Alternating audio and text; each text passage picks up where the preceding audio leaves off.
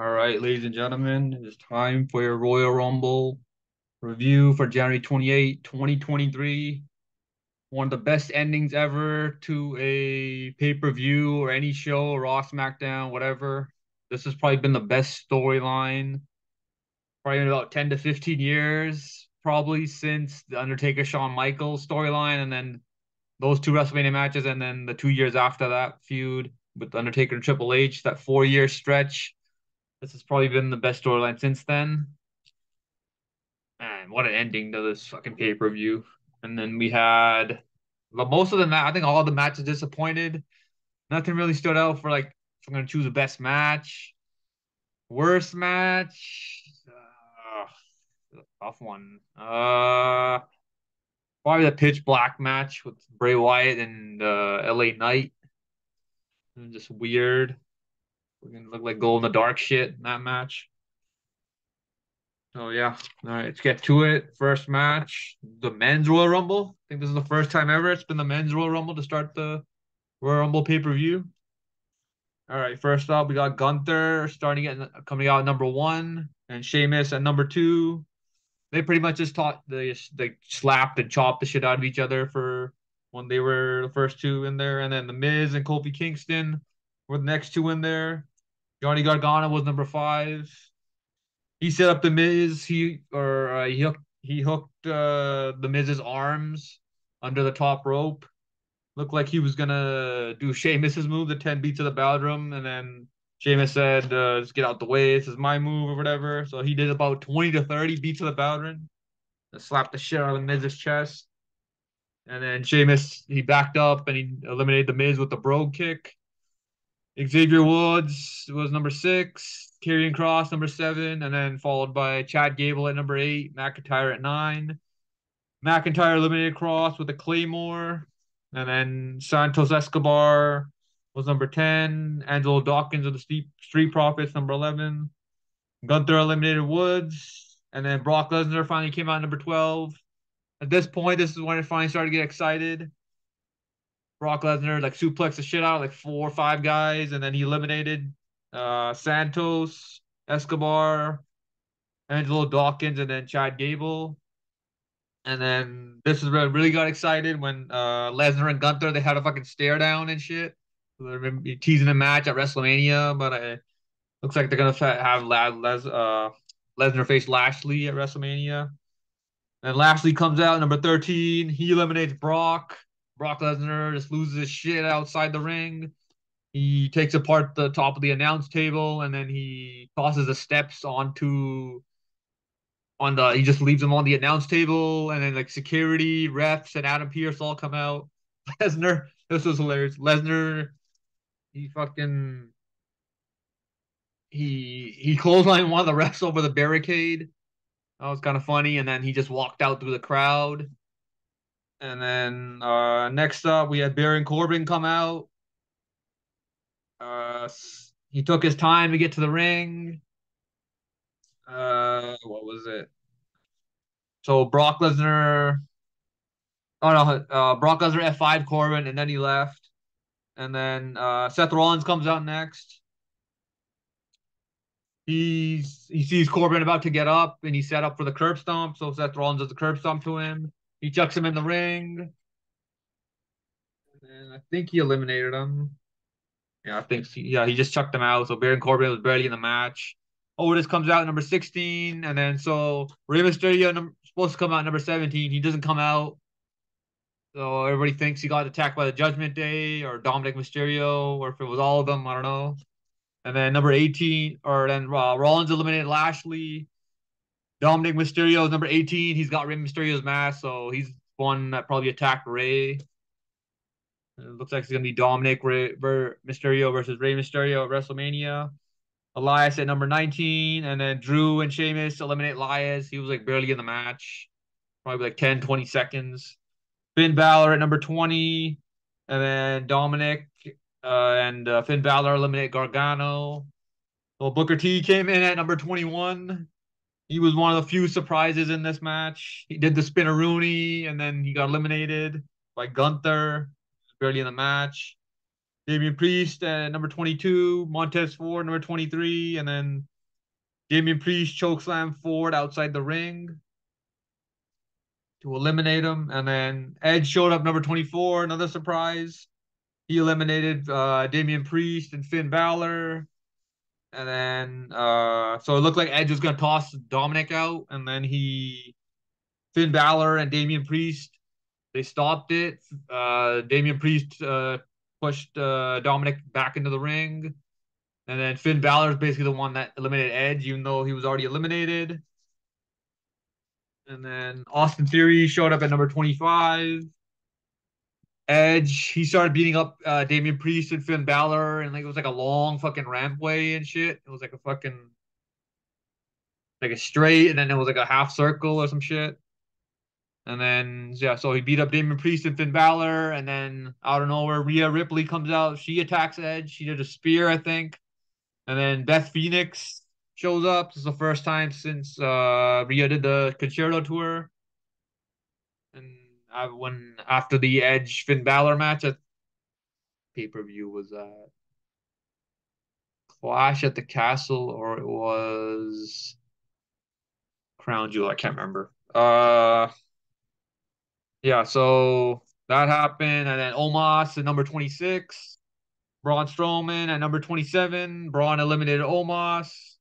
Ricochet showed up at number 28. And then Gunther eliminated Sheamus and Drew McIntyre, both of them. Logan Paul, this is the last surprise of this match. Logan Paul showed up at number 29. And then Cody Rhodes, finally back, number 30, after about 6, 7 months rehabbing his injury, his torn pec. And then Cody Rhodes eliminated Dominic. Braun Strowman powerbomb Cody Rhodes. And then Ricochet and Logan Paul. So Ricochet got up on one side of the ring. They're like on the apron. And then the opposite side, it was Logan Paul. So they both went in they springboarded off the top ropes, and then they collided like in midair. Shit, it was fucking nuts. And then that pretty much just like destroyed each other. They were down for a bit, and then Cody Rhodes eliminated Braun Strowman. Austin Theory eliminated Ricochet, and then Rollins curb stomped Theory, and Cody Rhodes eventually eliminated Austin Theory. And then Logan Paul, this was a shock. Logan Paul eliminated Seth Rollins. So it looks like Logan Paul and Seth Rollins are going to feud at WrestleMania, or they're going to have a match, and so they're going to build up a feud to WrestleMania. And then Cody Rhodes eliminated Logan Paul. And then Cody Rhodes, and then Cody Rhodes and Gunther, the last two, they fought for about 5 to 10 minutes before the last elimination. Cody did the Shattered Dreams, nod to his brother Goldust. Pretty much kicked him in the balls. If you guys don't know what move that is. And then Cody eventually eliminates Gunther. So Cody Rhodes is gonna challenge most likely Roman Reigns at WrestleMania for the undisputed title. Should be a good build up for that, especially with all the stuff that the bloodline. But they gotta sort all that shit out first before they start up this feud. Next up we got um, LA Knight versus Bray Wyatt in a pitch black match. This was like glow in the dark shit. The top screen above the ring that was like lit up around the like where the fans are sitting, the barricade that was lit up, and then right in the middle of the ring, the Mountain Dew logo was lit up. And then yeah, so the match starts. LA Knight tosses Bray Wyatt into the steps, and then LA Knight jumped into the air or jumped into Bray and put him through a table, the announce table, and then LA Knight hit him with a kendo stick. Bray Wyatt hit the Sister Abigail for the win, and then Bray Wyatt, so he chases LA Knight around after the match. LA Knight hits him and with the kendo stick, and Bray is no selling him, and he's still chasing him.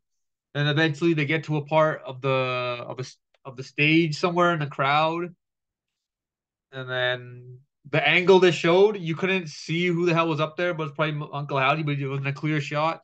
So you just see some random person just jump through the lights or whatever, and then there's like explosions and shit. There was fire or whatever to like destroy LA Knight, and then in the replay they showed like those three fucking characters or whatever from the Funhouse and shit. They showed in the replay they didn't push him, so Uncle Howdy jumped himself or some shit.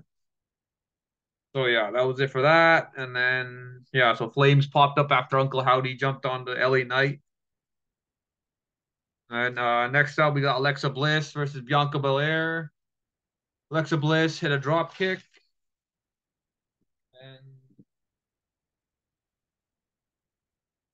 and Bianca suplexed Alexa Bliss. Alexa Bliss countered Bianca's moonsault, and then Bianca went for the moonsault again. This time she got it. It was for a 2 count. Alexa Bliss hit a DDT, and then Bianca hit the KOD for a 3 count. Next up, we got the women's Royal Rumble match, 30 women Royal Rumble match. Rhea Ripley was number one, and then Liv Morgan and Dana Brooke were the next two in. Emma was number four. Shayna Baszler was number five. Bailey at six. B-Fab at number seven. She was like barely in the match. I think Bailey eliminated her. Oh no, it was Rhea Ripley that eliminated B-Fab. Roxanne Perez from NXT was number eight. Dakota Kai, number nine. Followed by Io Sky. And then all three members of Damage Control eliminated Dana Brooke. Dakota Kai eliminated Emma. And then Io Sky eliminated Roxanne Perez. Natalia, one of the surprises. He's back from a broken nose injury. He's at number 11. Candice LeRae entered at number 12. And then Damage Control eliminated Shayna Baszler and Natalia. Zoe Stark from NXT at number 13. Xia Li entered at number 14. And then Damage Control eliminated Candice LeRae.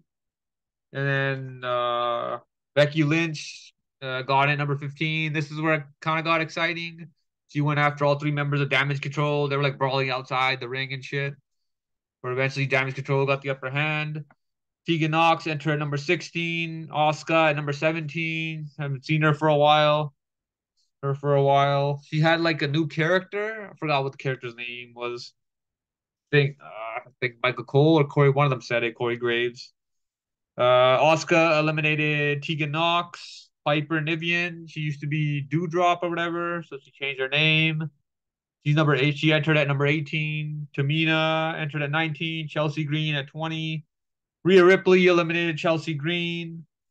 Becky Lynch eliminated Dakota Kai and Io Sky. And then Bailey eliminated Becky. Liv Morgan eliminated Bailey after that, and then Zelina Vega entered at number 21. She was like promoting Street Fighter, the new Street Fighter game. She was like dressed up as one of the characters, I guess, or some shit. And then yeah, so Zelina Vega eliminated Xia Li. Raquel Rodriguez entered at number 22. Mishin entered at number 23, and Lacey Evans at 24. Michelle McCool enters the ring. The whole pay-per-view, she's watching the match like with the crowd. She bought a ticket or whatever. She's sitting with her daughters. Undertaker wasn't there, sitting with her, and then so they're behind the announce table pretty much the whole night. And then she enters the Rumble at 25, and she just takes off her hoodie or whatever she was wearing. She entered the Rumble through the crowd, right there, first or second row, wherever they were sitting at, and then. So Michelle McCool eliminated Tamina. Next up in the Rumble was Indy Hartwell from NXT at 26. Sonya Deville at 27. And then Sonya eliminated Zoe Stark. Uh, Lacey Evans eliminated Zelina. Shotzi was number 28. She brought her tank out there. And then she ran all the way that fucking long ass ramp to the ring. He left the tank there, and then Sonya eliminated Indy Hartwell. Nikki Cross eliminated, or she showed up at number 29. Nia Jax was number 30, surprise entrant. So Nia Jax gets in the ring. She starts talking shit with all the with all the competitors that are left in the ring. So they all form a circle around her and they beat the shit out of Nia Jax and everybody eliminates her. Raquel Rodriguez eliminated Michelle McCool.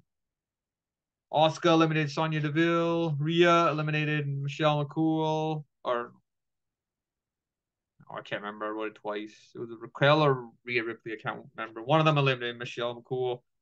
Mishin eliminated Shotzi, and then Raquel eliminated Piper Niven. Rhea Ripley eliminated Raquel, and then Liv Morgan eliminated Nikki Cross. Rhea Ripley eliminated Asuka and Liv Morgan, and then so that was the last two in the match. She eliminated Rhea Ripley eliminated Liv Morgan for the win, so she's gonna most likely face Bianca Belair in one of the big matches at WrestleMania. All right, next up we got Roman Reigns versus Kevin Owens for the undisputed title in the main event. Roman was accompanied by Paul Heyman and the honorary youth Sami Zayn. KO hit a cannonball in the corner and then he swung Roman into the barricade. KO landed a clothesline back in the ring. Roman hit a Uranagi for a 2 count, and Roman hit the drive-by for a near fall. KO hit a frog splash off the apron, and then he hit another frog splash, this time in the ring for a 2 count. Roman Reigns landed a power bomb for a near fall, and then KO hit a German suplex. And then Roman hit a Superman punch for a 2 count. Kevin Owens hit a swanton for a near fall, and then Roman hit a spear for a 2 count. KO went for the stunner, and then Roman pushes KO into the ref, so the ref goes flying outside the ring. KO goes up for a pop-up power bomb. He hooks Roman's legs for the pin, and then I think he got to a 5 count or 6 count before he let go of Roman, because Kevin Owens was looking at the ref or whatever, trying to see where he is. And then Kevin Owens turns back around and Roman Reigns fucking low blows him. And then Roman tells Sami to get him a chair. Sami just told Roman, "You told me to do nothing." And then he eventually gets a chair. He looks near the announce table. They're not there. Heyman says, "Hey, look under the ring, and there's a chair here." He didn't initially give it to Roman, but he eventually did, but he hesitated. And then KO hit the stunner for a 2 count as soon as Roman turned around to hit him with the chair. And then Roman hit the Superman punch for a near fall. And then near the barricade, Sami tells Kevin Owens to stay down. And then Roman Reigns got out the ring on the other side, and then he did like a running start. And then he hit a spear on Kevin Owens through a barricade. Pretty much broke the barricade, and then Roman threw KO headfirst into the steps. Skull, like the back of his skull, hit the fucking steps twice. Shit looked nasty, and then Roman Reigns speared Kevin Owens for the win. And then we had the best part after the match. Chaos on the screen there. Usos and Solo Sikoa show up. And then Jey Uso, he has the pieces, those red pieces you guys see in the ring there. It was like a Hawaiian Hawaiian lace, LEIS, however you say it. So Jey Uso went to put that on Sami Zayn, and then Roman says, "Hold up, you ain't doing that yet. He's got to do something first." And then Usos hit a 3D on KO. They put a chair around KO's neck with him in the corner. Solo hit KO. Uh, yeah, so Solo did the Umaga's move where he hits him with his ass or whatever while he's sitting in the corner with the chair around his neck. And then Roman pulls out some handcuffs, and then he handcuffs Kevin Owens to the ropes. Or he hands it to the Usos, and the Usos handcuff Kevin Owens to the ropes. Usos super kick him, like, I don't know, like 50, 100 times. Fucking destroy this guy's head. Super kicks, and then so Roman's about to hit Sami Zayn with the chair. Sami Zayn gets in the middle of it. He says, "This is beneath you. You don't have to do this." And then eventually Roman he wants Sami Zayn to do it. So he hands him the chair. He just leaves it off hanging off his fingers. And then Sami grabs the chair. Took a while. They built this up. Then Sammy hit Roman Reigns in the back with a chair. The crowd just went ape shit. It went nuts. And then Jimmy Uso super kicked Sami Zayn. The whole time while this is happening, Jay Uso standing in the corner. He doesn't know what the fuck to do. He eventually leaves. He gave this Roman like this pissed off look, and he left. And then they showed him like near the where the wrestlers go to the back in the gorilla position. He's like crying or some shit. This shit was insane. And then Roman Reigns, he just grabbed Sami Zayn and he's like, "You killed my family, Oos," and he just punched the shit out of him. And then yeah, that was it. This was fucking great storytelling. Best storyline in a while. This is gonna be crazy. A lot of questions.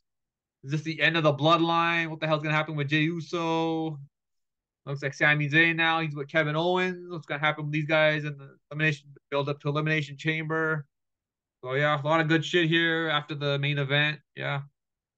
Yeah, so it was a solid Rumble solid Rumble pay-per-view, especially this segment after the main event pretty much saved it. It was a lot of dull moments during the Rumble matches, was typical because it's just Rumble matches are fucking long. So there's gonna eventually be boring shit during the Rumble matches, and then but most of the matches, all the matches disappointed. Feels like nothing really stood out match wise. So yeah, the solid show for the first pay per view of the year. So yeah, that was pretty much it for the Rumble. All right, see you guys.